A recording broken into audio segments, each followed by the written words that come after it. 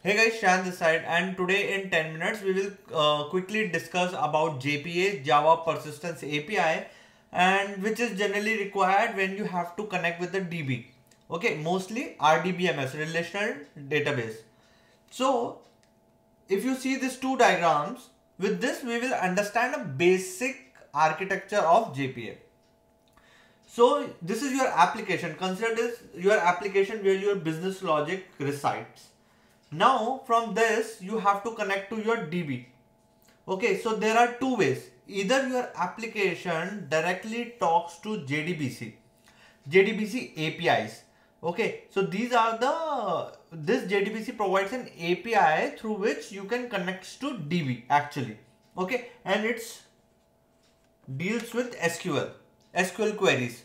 Okay, so this is generally an API, and the implementation of these APIs are generally provided by drivers depending upon which DB you are using.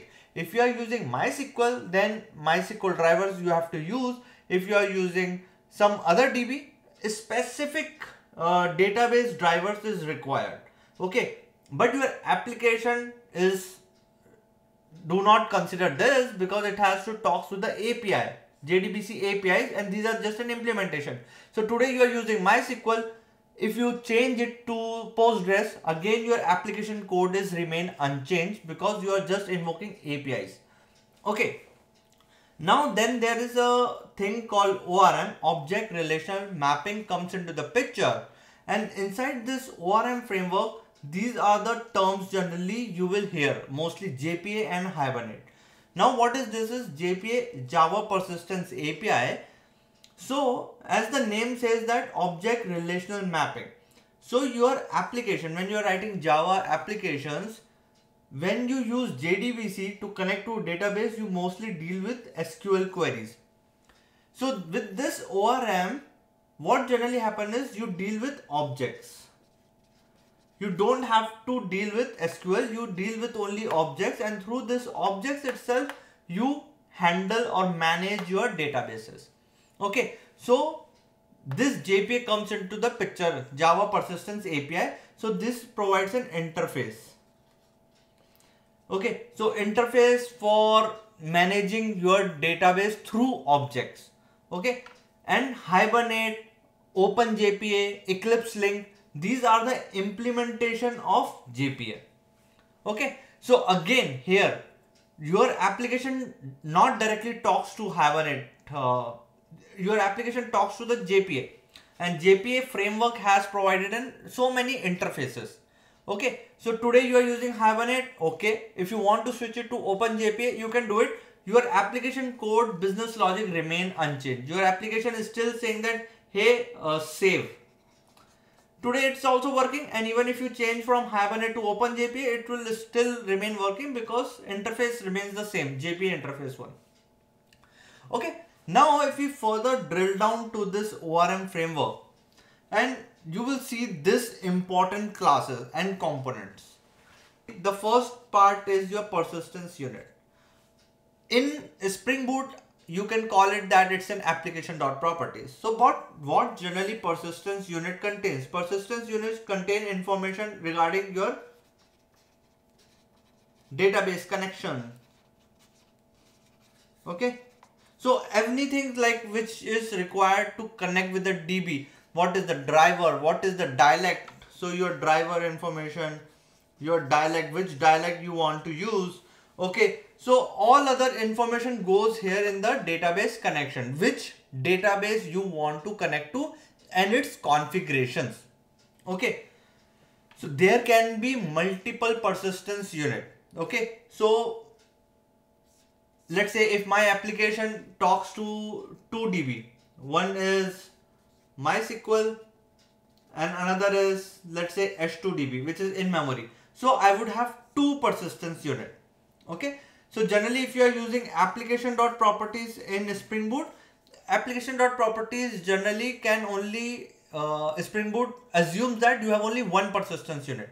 So if you have more than one persistence unit, means more than 1 DB and its configuration, suggestion would be to use @configuration class. Okay, in that you have to define. So there would be two @configuration class you can write.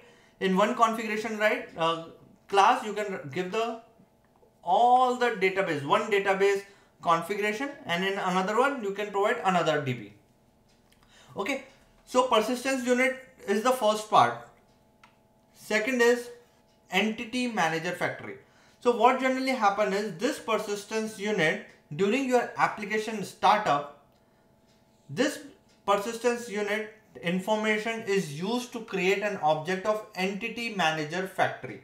Okay, and here if you see, it's a one-to-one relationship, means one persistence unit, one entity manager factory. If you have two persistence unit, means two databases, two manager factory would be created.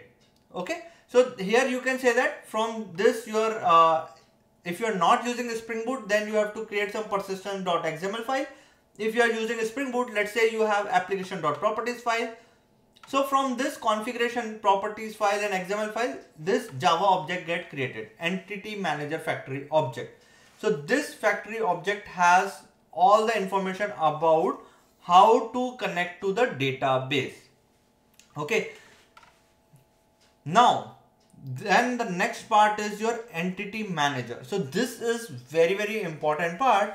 And here if you see, it has one-to-many relationship, means from one entity manager factory, we can create many entity manager.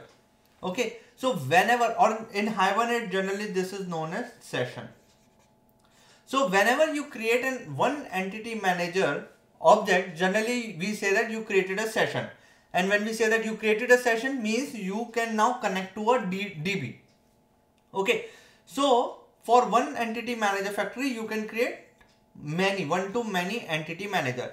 Suppose you hit one API /get or /certain, let's say insert user, something, any API.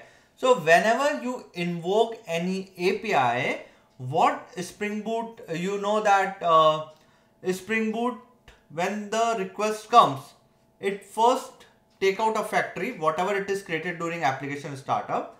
Using that factory, for that HTTP request, it create one entity manager at the start itself. Okay, so now during that particular HTTP request, this one entity manager object will be used. So what I mean to say, whenever you hit a new API, whenever you hit a new request, new entity manager object would get created from the same factory. And whenever I say that you have created a new entity manager, means a session has been created. And from this session, you can talk to DB also. It has all the information how to talk to DB, because that is passed from the factory. Factory has that from the persistence unit.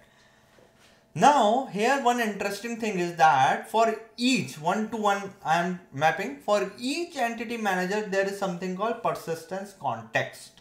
Okay, so this persistence context holds the information about entity on which we have to work on. For example, you are trying to hit, let's say that get user API. So you hit this request. So when you hit a request, means one HTTP request, means it will create one entity manager. And we know that for each entity manager, persistence context will get created. So we have created a persistence context also. Now in this get user, so means it has to work on this entity, user entity. Okay. So whenever I say entity, means it's a object which is equivalent to a table in a database. So get, let's say it's a user entity. For in this case, there would be one user entity. So I am trying to fetch a user.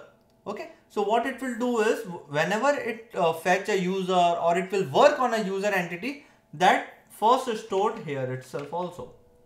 Okay. So it holds the information of whatever the entity it gonna work on, because through this object only you gonna insert into the DB, right?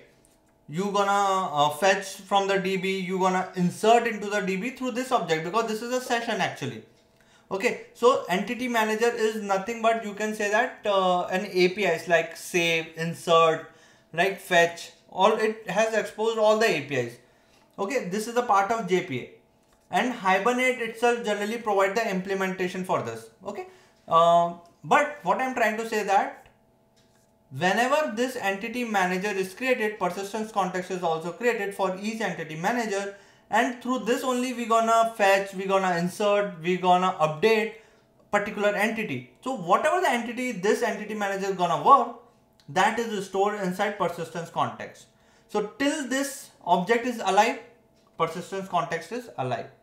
And that's where the first level cache comes into the picture. Like whenever a query comes, let's say the first time call comes is insert for user 1. So you use this object, entity manager object 1. You use this object to store the user entity 1. So you know that for each object persistence context would be created. So this user 1 would be stored into this persistence context. When you are trying to do get user 1, same one, before even reaching to the DB, if you are using the same object, entity manager object, then what would happen is it will have the same access to the persistent context. It will not get purged yet because we are using the same object. Okay, so it knows that yes, I have user 1 present into persistence context. So it will return from here itself. It will not even goes to DB. So persistence context helps into first level caching itself. Okay, and this persistence context is highly tied up with the entity manager object. And entity manager object is one for each HTTP request. So in one HTTP request, if you are doing insert and then you are doing get, the same object. So for the first time you might be doing DB hit, but the second time, since you are using the same entity manager object, the same persistence context you would be used, and there might be a hit, cache hit. Okay, so if you have a different entity manager object, then it will not have access to this one. It will have its own persistence context, and then it would be a DB hit because they do not share a persistence context. Okay, so this is, I know this become very rough, but this is the very high level of JPA and its architecture. But I have covered an in-depth in the concept and coding. You can check it out, and I have shared the demo also. So that will clarify you much better. Okay guys, thank you. Bye.